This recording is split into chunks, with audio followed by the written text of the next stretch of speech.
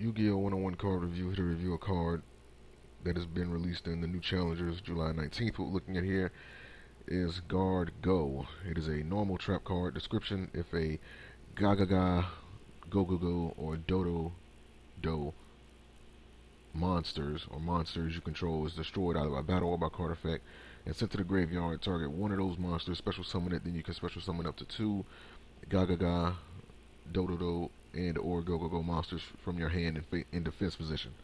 So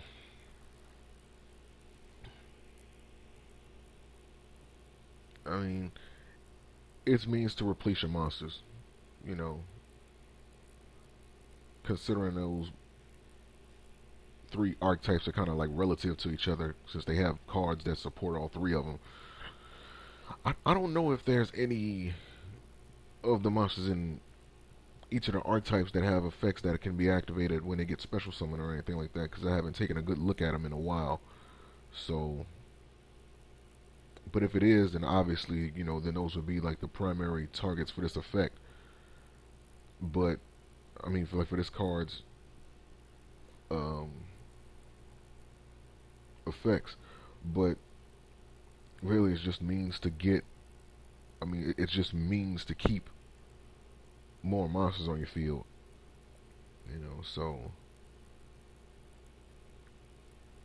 you can use cards like, cards like Torrential Tribute or even Dark Hole or any type of mass destruction card, and you'll be able to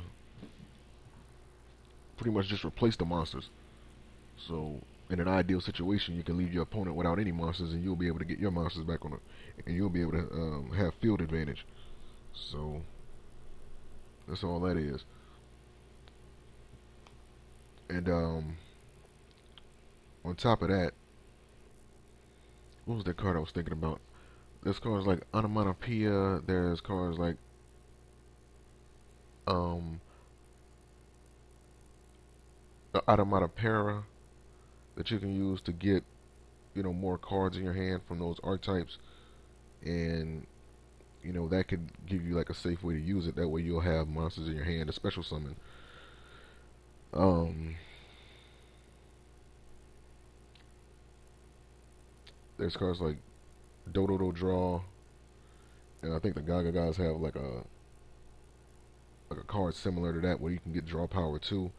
Yeah, like there's like a lot of cards that you can use with this to make sure that you have cards in your hand and monsters on the field so that you can use it.